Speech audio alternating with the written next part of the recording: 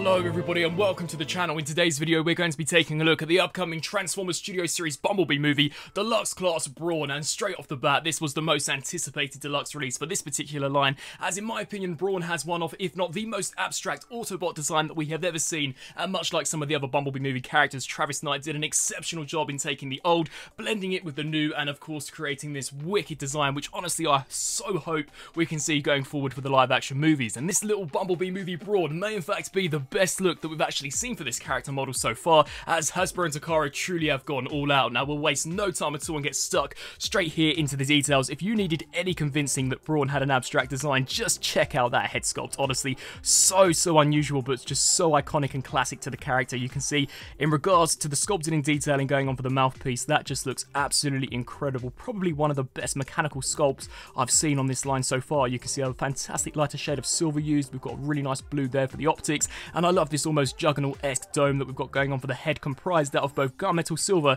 as well as a lighter shade of silver around the edges just to amplify some of the sculpt. That is just super impressive. We've also got some nice gunmetal detailings here for the actual neck brace of Brawn. As we turn our attention to the armpit region, I was super surprised to see that despite this being comprised out of two components due to transformation, it looks super coherent, and you can see they're completely picked out in gunmetal. As we spin our attention to the back, one thing you'll notice in particular for Brawn is that he doesn't in fact actually have any hollow spacing. That's probably down to the simple fact that he is slightly smaller, so Hasbro were able to reallocate their budget in really filling this guy out. But you can see even here for the back of the legs just loaded with mechanical detailing.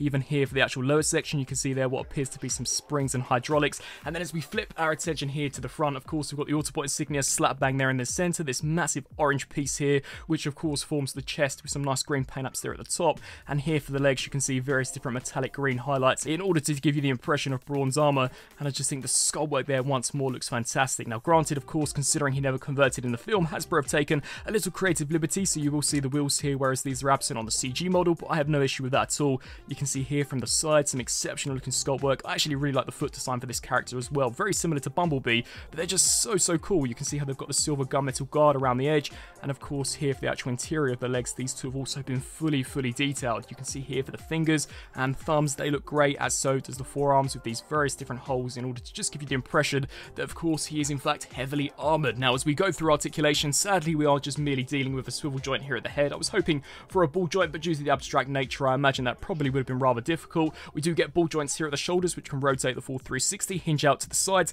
Sadly we don't in fact actually get a proper bicep cut. It is indeed here at the upper shoulder, which does slightly restrict articulation, but you can see that it does hinge back and forth. Surprisingly we get a double joint here at the elbow due to transformation, as well as a full wrist rotation, and luckily the actual mushroom peg is concealed, so once more barely any hollow spaces on this guy. We do get a full waist rotation. The legs here can kick forwards that far, back to that far, out to the sides, albeit slightly compromised due to the wheel. We also do get a rotation here at the lower section of the thigh, way past 90 here, only on a single hinge joint, and once more that exposes some nice detailing. And as per tradition it would seem with these B-movie figures, we do in fact also get an ankle rocker pivot, which can of course go side to side, once more exposing some of that terrific detail. So overall just thoroughly impressed with him. Honestly, if you can only pick up one of the Deluxe figures from this Bumblebee movie line, I would definitely recommend him. He's super fun, really small but really enjoyable. Honestly, the attention to detail they've packed into him is fantastic, and he actually doesn't articulate that bad either, so definitely a smashing release here. Now in order to make up for Brawn's smaller scale, Hasbro haven't just packed in one accessory, but they've actually packed in two,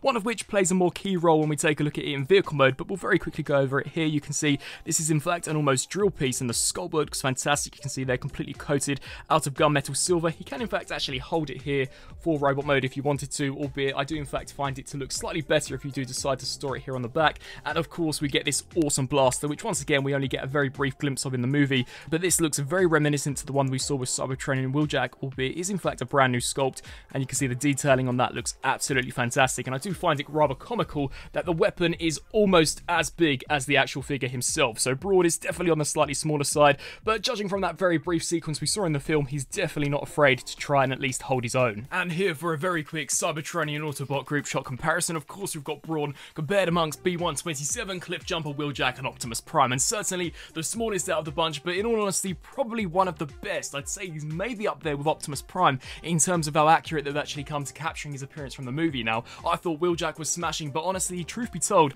I do in fact actually think I like Brawn slightly more, just he holds together a little better and is in fact actually a little more enjoyable to pose around. But once again, awesome looking with the rest of the Autobot robots, and of course has just such an abstract design and is really likely to be one of the most eye-catching figures we've seen for quite some time. Now, turning to the transformation of Brawn, honestly it's just as enjoyable as the actual robot mode itself. So as we spin our attention here to the back, you are in fact going to want to disengage this half, hinge this out like so, and then take these wheels here and in fact click those forwards. We can then come here to the shoulders. You're going to want to rotate those up just like so, and you can see here on the inside of this arm we do in fact get a tiny little circular slot that will in fact peg here into this tab. So here it is just a matter of bringing that section in and utilizing these double joints here so that we can have it at a slight angle, and these will in fact actually snap there into place rather securely. Come here to this side and of course repeat the same process. So just hinge this in like so, and of course snap that section in, and then just hinge that out to the side. So we can then come to the waist, rotate here so of course the front is now facing the back, take the foot, hinge this section down, and then you're going to want to come to the shin and in fact actually detach that. This tab is in fact held in via this slot, so just remove that, and we can flip these here all the way around. Of course come to this side and repeat the same process, and then here with the legs you are in fact going to want to rotate here at this rotation, which will expose a slot here and here that will peg into these tabs, and then we also do get a cutout here where this tab is concerned that will in fact peg into this slot. So he does almost transform into a rather weird looking Cybertronian vehicle. Now we can also take this opportunity to in fact actually dip Brawn's head down, so just fold that in like so, and then here just fold these legs up, of course tab that into place first, angle this slightly, and then shoot this section in like so.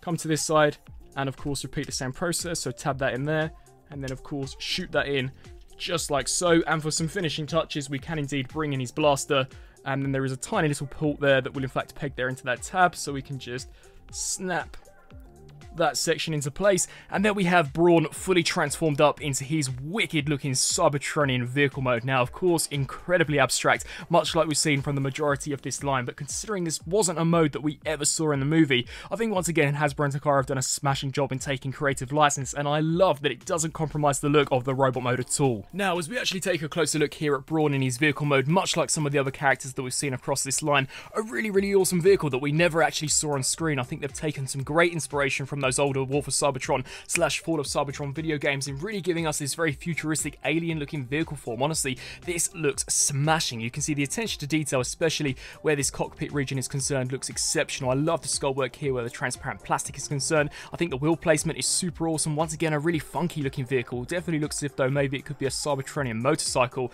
And then as we spin our attention here to the back, you've once again got some of those mechanical detailings of which were exposed in bot mode. Here from the rear, it doesn't also look too bad with the Autobot insignia slap bang there in the center. However, as we take a look at it here from a bird's eye perspective, the illusion is slightly lost considering the way the head actually compresses. It does leave this massive gaping hole. Now granted, it is slightly concealed via the blaster, but I would have liked to have maybe seen them in fact incorporate a flap of which could have come over and slightly filled this out, especially considering the blaster doesn't hold in the best. You can see that it doesn't take literally no pressure at all to in fact warp that there, especially if you're handling this guy, and it will in fact detach. But other than that, really well done. Of course, he can roll super freely along the ground, and it doesn't end there. So of course in bot mode you did see that he came with one additional accessory, that being this drill piece. You can in fact alter the look here of the front of the vehicle, so where this grill is concerned you can indeed actually ratchet this section forward to expose a 5mm port, of which you can take this weapon here, peg that there into the front, and here you've got Brawn with an almost Cybertronian driller / digger piece, and this looks wicked. I can definitely imagine this guy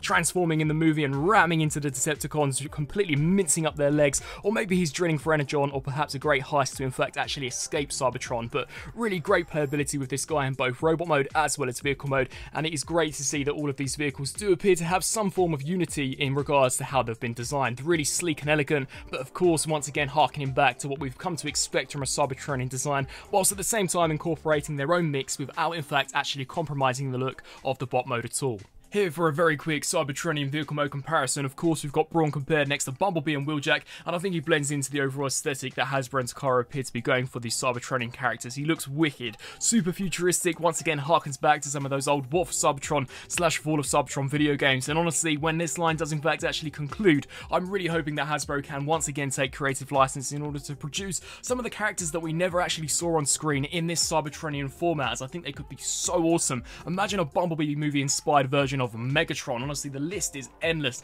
and I'd also love to see a Cybertronian take on Optimus Prime, as of course, as it stands, we really only have him in his Earth form. So, some final thoughts for this Transformers Studio Series Bumblebee movie, Deluxe Class Brawn. Overall, I think it's a fantastic figure. As I've said pretty much in all of these reviews, I'm so impressed with what the team over at Hasbro and Takara are doing for this particular line. Not only are they replicating the robot modes almost precisely as what we saw on screen, but they're giving them some killer alt modes of which we never actually saw on screen without ultimately compromising the look of them in bot mode. I think these guys are some of the best SS live action figures that I personally have ever handled, and I cannot wait to see as to what they've got up their sleeves in terms of the upcoming Ratchet, Ironhide, and of course RC. Brawn here in robot mode looks exceptional, as mentioned beforehand, a great blend of the old and the new. I think Brawn's design is by far one of the most abstract and of course one of the most unusual Autobot designs in the Transformers history, and to see it in fact actually implemented into a live action format just looks tremendous. The mechanical detailing looks great. I think the head design is just absolutely fantastic. The articulation also isn't too bad. I do have a minor qualm in regards to where the actual bicep rotation is placed, but other than that, I think he's pretty much flawless. The proportions all appear to be on point. No back kibble at all, honestly. Literally, he looks as if though he cannot transform in robot mode, and then when we actually turn to transformation, rather simplistic yet incredibly enjoyable, and I think it results in this very awesome futuristic Cybertronian almost driller. So overall, very impressive. My only qualm here would be the fact that I don't find the blaster to hold in all that well in this mode, but other than that, so awesome. Really well done figure, and I'd love to know down in the comment section below as to what you guys think of this figure, as well as of course the review. Are you guys loving this SS Bumblebee movie line as much as I am? And what characters do you hope Hasbro do in fact actually plan to do in the future? And do you hope that they can in fact maybe pull together some concept ideas? I thank you guys all so much for watching, and until my next review, I'll see you then. Thanks for watching.